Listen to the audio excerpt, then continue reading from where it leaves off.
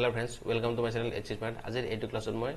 practice set 1 set korisu. Yate moi ki korim practice set bor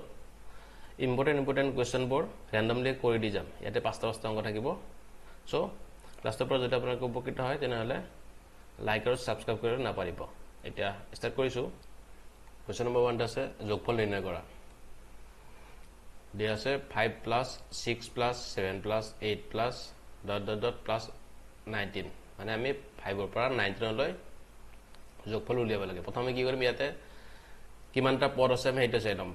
5 ৰ পৰা 19 লৈ কিমানটা পদ আছে টোটাল টার্ম বুলি দিটো মই টার্ম কিমানটা আছে 15টা আছে হয় গটিকে সামেশনটো কি হ'ব যোগফলটো যিমানটা টার্ম আছে সিমানটা কি কৰিব লাগে দুইটা হৰণ কৰিব লাগে আৰু পূৰণ ফাৰ্স্ট টাৰ্ম কিমান আছে আমাৰ 5 আছে আৰু লাস্ট টাৰ্মৰ যোগফল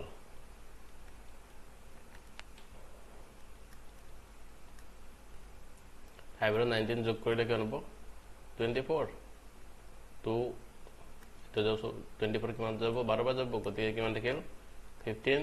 into 12 মানে কি হ'ব 15 into 12 কৰিলে 180 কোনটো আছে শুদ্ধ উত্তৰ অপচন সি আছে শুদ্ধ উত্তৰ পাইছে বুজি এটো পাৰিব 2 নম্বৰ প্ৰশ্ন আছে খালি ঠাই পূৰণ কৰা দিয়া আছে কি 0,2,8,18 question mark 50,72 প্ৰথম আমি এটো লিখিলাম 0 2 8 18 question mark 50 আৰু হেকৰ আছে কিমান 72 এটা 0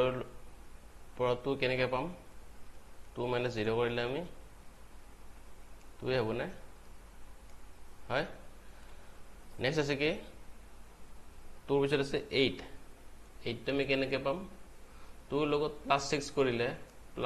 কৰিলে আমি 8 পাম না এইটো হয় এইখিনি 6 তো আমি কেনেকৈ লিখিব পাৰিম 2 + 4 কৰি লিখিব পাৰিম হয় 2 + 4 = কিমান 6 এটা 6 তো হয় এটা আমি কি কৰিব লাগিব আকৌ এটা যেনেকৈ এইটো 2 লগত আমি এইটো প্লাস কৰিছো তেনেকৈ এবাৰ 6 ৰ লগত আমি কি কৰিব লাগিব এইটো 4 যোগ কৰি দিব লাগিব উঠি জানো কিমান হ'ব মানে প্ৰথম এটা চাই লব কি আছে 8 আৰু 18 মাজত ডিফাৰেন্স কিমান আছে 10 আছে এই 10 টা আমি কেনেকৈ লিখিম 6 + 4 কৰি লিখিম পাইছে বুজি মই যে কৈ আছিলো এটো ইয়াত প্ৰথম 2 লিখিছো 2 পিছত আকৌ এটো 2 + 4 কৰি 6 লিখিছো গতিকে এটা 6 আহিছে ইয়াতে এবাৰ 6 আহিছে গতিকে 6 ৰ কি কৰিব লাগিব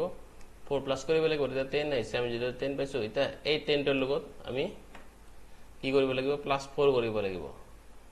কি কৰিম তলত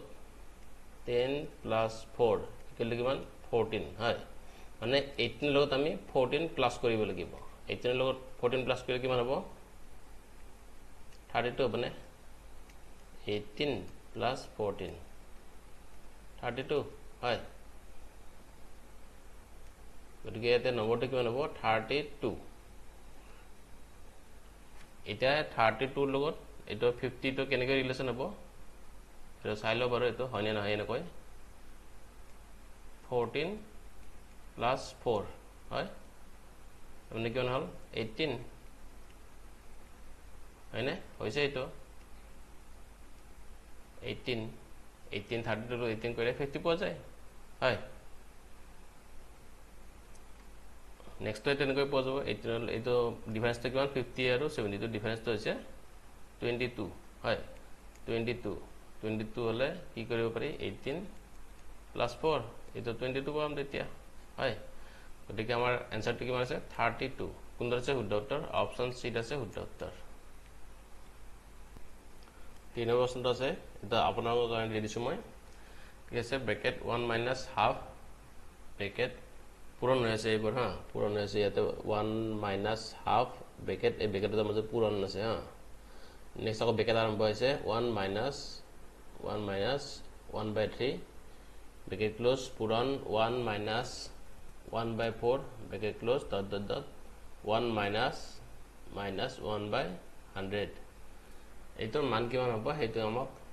আমি উলিয়াব লাগে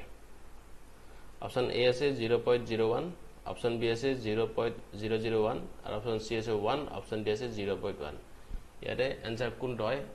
সেইটো মোক আপোনালোকে কমেন্ট কৰিব আৰু যদি নোৱাৰে সেইটো মোক কমেন্ট কৰিব তেতিয়া হলে মই নেক্সট ক্লাছত এইটো মই আপোনালোকক দি দিম 6 নম্বৰ অপশন আছে যদি দুটা সংখ্যাৰ যোগফল আৰু পাৰ্থক্য ক্ৰমে 20 আৰু 8 হয় তেন্তে ইহঁতৰ বৰ্গৰ পাৰ্থক্য কিমান হ'ব সেইটো আমি উলিয়াব লাগে ধৰি ললো সংখ্যা দুটা a আৰু b দিয়া আছে কি a plus b is equal to 20 এটা আমি দি ললো আৰু a minus b is equal to কি 8 আমাক লাগে কি ইহঁতৰ বৰ্গৰ পাৰ্থক্য লাগে হয় গতিকে আমি কি কৰিম 1 into 2 কৰি দিম 1 into 2 কৰি দিম 2 কৰি দিলে ইয়াতে কি হ'ব a plus b into a minus b তাৰ মানে a square minus b square হয় না a plus b into a minus b কৰিলে a square minus b square হয় আৰু ইয়াতে কি হ'ব 20 into 8 কিমান হ'ল 160 কোনটো আছে শুদ্ধ উত্তৰ অপশন ডি আছে শুদ্ধ উত্তৰ পাৰিব এইটো কোৱেশ্চন নম্বৰ 5 আছে এটা পৰীক্ষাত এজন ছাত্ৰক এটা নিৰ্দিষ্ট সংখ্যাৰ 3/14 ৰ কিমান হ'ব বিচাৰিবলৈ কোৱা হৈছিল ফুলতে তেওঁ 3/4 পালে মানে 3/14 ৰ উলাব দিছিল কিন্তু 3/4 হে পালে তেওঁ শুদ্ধ উত্তৰটোতকৈ 150 বেছি বুলি পাইছিল তাৰমানে তেওঁ জ্ঞান পাইছিল 150 বেছিকৈ পাইছিল প্ৰদত্ত সংখ্যাটো কিমান আমি সেইটো এটা উলিয়াব লাগে ধৰি ললো যে সংখ্যাটো কি x হা গতিকে তেওঁ প্ৰথমে কি কৰিছে তেওঁ কিমান পাইছে 3/4 হয় গতিকে কি কৰিব লাগিব আমি 3x/4 কৰিব লাগিব মাইনাস আকৌ প্ৰথমতে আমাক কিমান কৰিব দিছিলে 3/14 3x/14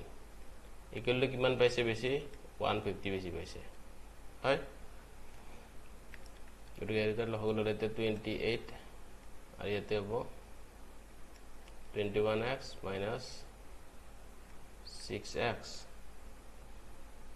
equal to 150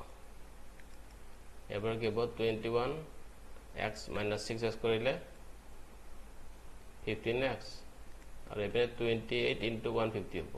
এটো আপোনালোকে কৰি চাব কিমান পায় এটো কিমান পাব 4200 পাব হা গতিকে x equal to কিমান হ'ব x equal to হ'ব 4200 by 15 এটো ক্যান্সেল কৰিলে আমি কিমান পাম 280 পাম কোনটো আছে শুদ্ধ উত্তৰ অপশন বি আছে শুদ্ধ উত্তৰ 280 তো নগল ক্লাছটো মানে ক্লাছটোৰ পৰা যদি আপোনালোকে উপকৃত হৈছে তেনেহলে লাইক আৰু সাবস্ক্ৰাইব কৰিবলৈ নাপাৰিব